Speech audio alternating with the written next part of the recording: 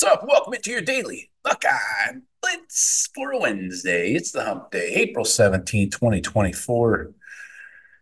How's everybody doing? Hope you're having a great week. It's all downhill from here, right? Starting on Wednesday, then it just flies, you know. So please visit the buckeyecast.com. Check out the video ball. Get yourself some Buckeye gear. We've got tank tops, things for summer, water bottles, all kinds of crap. If there's something you're looking for that you would like that you don't see in there, hit me up. Let me know. There's a contact form on the site that goes right to me, and all my contact info is on the site. Call, text, email, whatever. So check it out though, thebuckeyecast.com. Everything's still on sale too. So today we're talking about B.I.A. The secondary really showed off its depth on Saturday, and you couldn't help but notice. I mean, with 4 picks, a ton of PBUs, both the corners and the safeties. These guys were making plays. They had Carnell Tate locked up. Emeka had to make a one-handed catch just to get some yards. They locked down Jeremiah Smith, the monster. So this is going to be the best secondary in the country, man. Freaking Caleb Downs, Lathan Ransom. We didn't even get to see Lathan, but even the young guys stepped up in his spot. And then, of course, Burke and IGB on the outside, Hancock in the slot. This is incredible. So let's get into it. Starters didn't play too much in the spring game. They didn't play at all in the second half. The benefit, though, is that the depth guys get plenty of reps. They get to play in the shoe in front of 80,000. Some guys, maybe the stage gets too big for them, or maybe just getting a taste makes them that much hungrier. So Jim Knowles said, quote, "Our DBs are B.I.A. best in America. We led the country in pass defense in 2023. I think it was 96th when I got here, and it was number 1 last year." He's correct. I checked those numbers. So they've taken that spirit. It's a competitive spirit. It's an expectation now. It doesn't matter who we're going with. They view it as a standard, and that's really leveled up, like especially the corner room, much, much improved over the last few years. So you got Calvin Simpson-Hunt, Jermaine Matthews, Aaron Scott Jr., Jalen McClain. They all stepped up to make plays in the secondary behind the starters. Depth is key. We talk about this almost every episode. In a long 16 or 17 game season, depth is key at all positions. Doesn't matter secondary or whatever. Day said it's the deepest cornerback room he's had since he's been there. Ryan Day went on to say, quote, "We have to play depth, and it was good to see Jermaine get in there a little bit at nickel. Jordan Hancock is going to be the starter at nickel there, but he can jump out to corner, so that gives us some flexibility." Then seeing Calvin out there as well, and the other guy who had a really good spring until he had to have a little procedure done out of caution is Lorenzo Styles Jr. Good to hear that Low Styles is having a good spring too, even though we didn't see him in the spring game. The DBs totaled 6 pass breakups, 4 picks. They also held the team's quarterbacks, the offense's quarterbacks to 5.7 yards per attempt. Hello. But the starters set the tone. IGB had blanket coverage on a few end zone shots to Carnell Tate and Jeremiah Smith. Jim Knowles said, quote, "When you have corners you can count on, they're going to compete all the time, no matter what the situation is.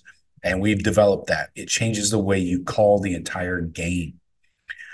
You're able to leave those guys on an island. You're able to switch up coverages. They know what they're doing, and they take great pride in it."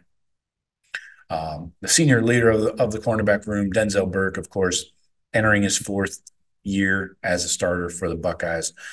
He's been eager to see these young players contribute.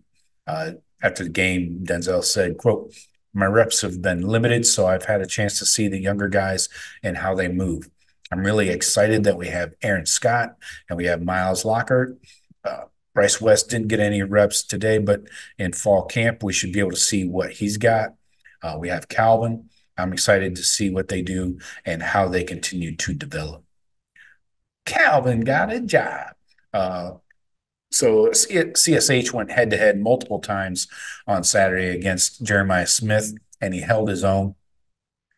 He also took advantage of an overthrown ball by Lincoln Keenholz, came up with the interception there. Um, Jim Knowles said he's, quote, he's one of those guys that just competes every day. Doesn't say much. He's trying to live up to the standard of the other guys, and you see him coming along. You see him step by step coming along.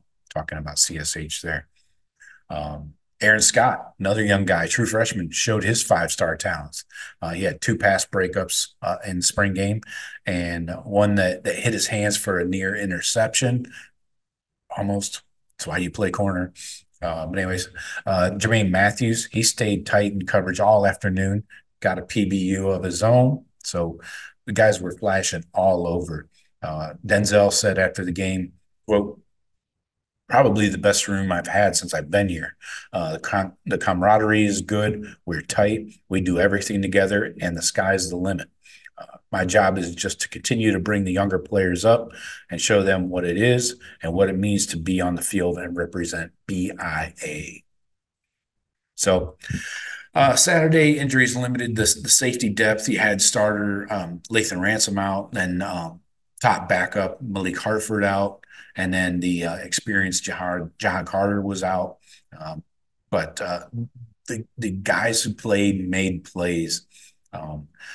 Redshirt freshman starter Jaden Bonsu, he got the start there in place of Lathan Ransom. He had 5 tackles. Freshman Jalen McLean, he undercut a corner route for an INT. Jim Knowles says, quote, our depth was really down at safety this spring. It opened up opportunities, and Bonsu is a guy who really got a lot of reps. You saw him improve. Then McLean, I think, is a great plus. He's a guy who has football intelligence. He's picked up. One of those incoming freshmen who still should be in high school. He's a guy I think you can point to, and he's going to be a player. So Ohio State spring game showed that it has both the experience and the young depth to be one of the nation's best defenses again in 2024. It looks like it could be better than last year. Dare I say. Denzel Burke, to finish up here, said, quote, it's really fun to be in games like this, and it's a little foreshadow of what the season is going to be like. I'm really excited for what we had to offer, and we have all the chips in this year. We want to win it all. That's the only goal. That's it. He's been saying it since spring practice started. Every time they put a microphone in his face, natty or bust, natty or bust, natty or bust. And having Denzel, 4-year starter, instill the B.I.A. culture, the standard in the young players is going to pay dividends down the road across the board. And then at safeties, you got Lathan Ransom on his last year, Hancock his last year. Caleb Downs will be back for one more year that he's gone. So a lot of high-end, high-quality dudes and high-level players to look up to for these young freshmen. So I got for you today. Please visit thebuckeyecast.com. Check out the video ball. We'll talk to you later. Go Bucks.